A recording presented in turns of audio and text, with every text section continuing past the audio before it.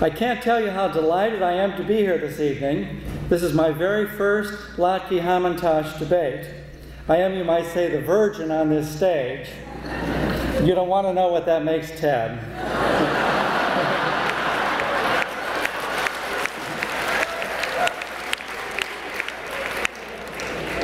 Like all members of university community, and indeed of university communities worldwide, I have, of course, debated the relative merits of the Latke and the Hamantash in my own mind for many years. But this is the first opportunity I've had to go public. I had originally thought that I would take the side of the Hamantash, but on thinking about it and realizing that I'm Talmudus ignoramus, I thought I had better take a neutral position. Before beginning my dissertation on the Latke and the Hamantash, it's my pleasure to announce this evening that I've finally completed my seminal work, Mixed Fractions in Einstein's Theory of Relativity. And I feel that it's appropriate, given the august nature of this evening, that I give a brief exposition of this work when I finish my discussion of the Latke and the Hamantash. I take it, Ted, that that could be fit into our schedule? Certainly. It shouldn't be more than 2 or 3 hours. Physicists, and I think Ted will back me up on this, have been woefully underrepresented over the years in these debates. This is a shame, for both the Latke and the Hamantash have had a profound influence on the development of physics. This influence began already with the beginnings of modern physics some 100 years ago, and it extends already to this day. Yet, and this is totally inexplicable to me, this influence has never received the recognition it deserves, either within the physics community or without. Let me just give you one shocking example of this. I have here in my hand Principles of Physics by Frank Blatt. This is a textbook that we use in our introductory physics course. Let's just take a look for Latke in the index. Let's see. Kvetch, laser, lepton, LOX. There's not a single entry for Latke in this book.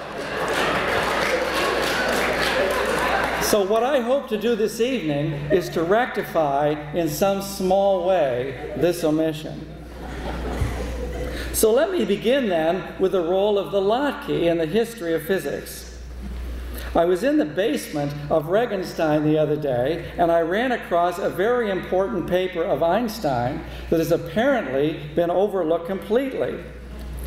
Since it was in a journal which is not widely circulated, I of course wanted to copy it.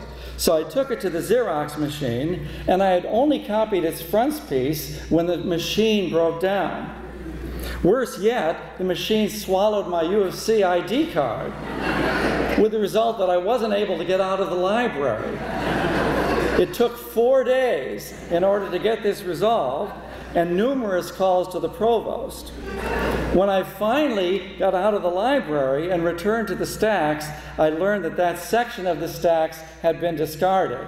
I think there's a trench out back. They bulldozed the books into the trench.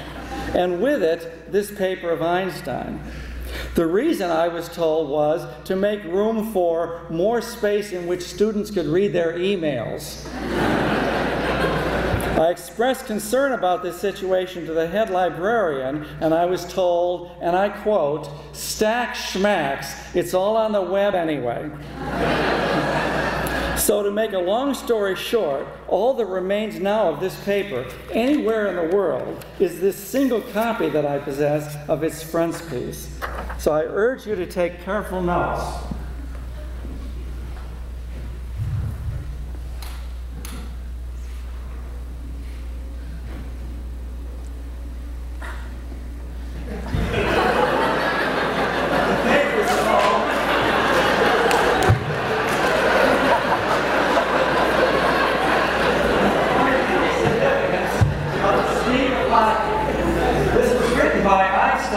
In this Zeitschrift for Pancakology, to the journal that was well known at the time, but unfortunately disappeared a few years after this paper appeared. It was written, you'll notice, in 1911, which was between his discovery of the special theory of relativity and the general theory of relativity. I note also that the paper was written some 93 years ago today, so this is the anniversary of the paper.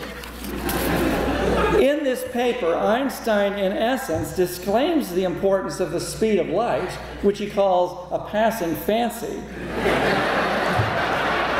in favor of the speed of Latke. The argument goes as follows. We consider a train traveling in a straight line at the speed of Latke, and it passes a railway platform which is at rest. Observers in the train are eating latkes, while those on the platform are eating some other food products. Well, let me not go into the details of the paper, but the final result is that no food product under any physical mechanism can ever exceed the speed of Latke. The paper also shows that the famous formula E equals mc squared, this is in an appendix which alas is now lost, in fact continues to hold, but only if c is taken as, of course, the speed of Latke.